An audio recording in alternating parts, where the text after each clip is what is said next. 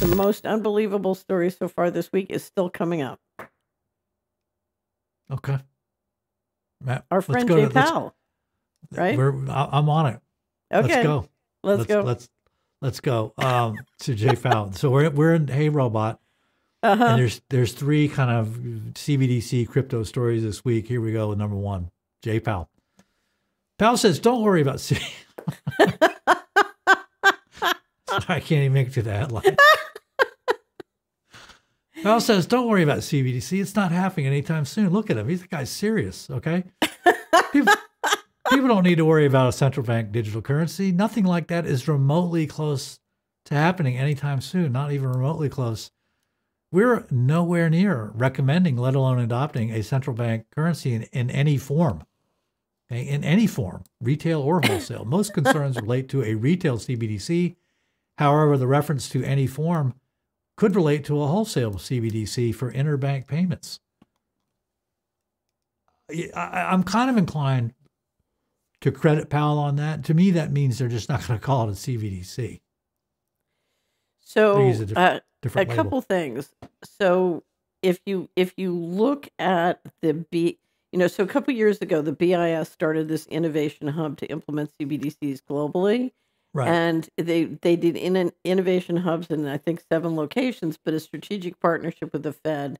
And they had the Boston Fed working with MIT, and Gensler was running that project on how to do a CBDC and all sorts of other things. Now, here's what's interesting.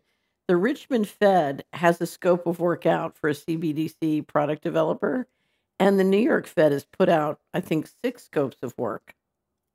Just put them out to hire CBDC product developers, and they're paying $150,000 to $200,000, but they're not remotely close to doing a CBDC. They're just putting out scopes of work and spending millions of dollars to hire people to implement CBDCs, right? Yeah. I asked Corey Lynn and we sponsored to do an article on Visa and MasterCard, because I believe absolutely, ultimately, if we look at what just Bank of America just did, and then what Visa and MasterCard are doing with the codes that work in either the credit card or the banking system, you can implement total control with an all-digital system with the banks and the credit card companies who are clearly on board to do complete control. Right. Yeah, right. Right. This is a ruse. And given that they have scopes of work outstanding to hire people at $150,000 to $200,000 to implement CBDCs, I have to say, Powell has been very careful, in my experience, not to mislead or engage in material omission. He just went across the line. He just lied. Think so? That's a total, he's playing a lawyer trick here. Yeah, I think that's my read on it. He's not lying. He's vaguing. Okay. He's being. So let's go back to litigation versus business. So I'm thinking, here we're an investor. Here's a lawyer. He's not lying, because you're right. A year from now is remote, right? Right. Or if he's going to use Ripple instead of a private system, exactly. Then it's not a CBDC. Or if he's going to use Ripple and MasterCard and Visa, it's not a CBDC. Right. So he's playing legal trick. From a business standpoint, that's how I read that. Yeah. What I got to tell you is it's a total lie.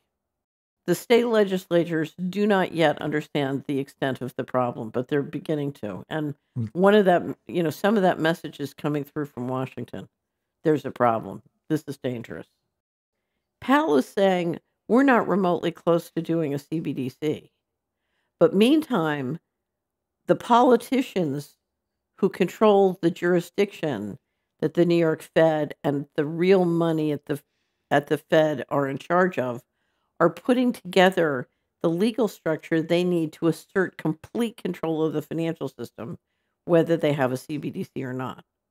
So a total control grid is snapping into place by whatever, whether the mechanism comes through the bank account or whether the mechanism comes by New York State arriving at your door. They are putting into place the train tracks for total control in New York State.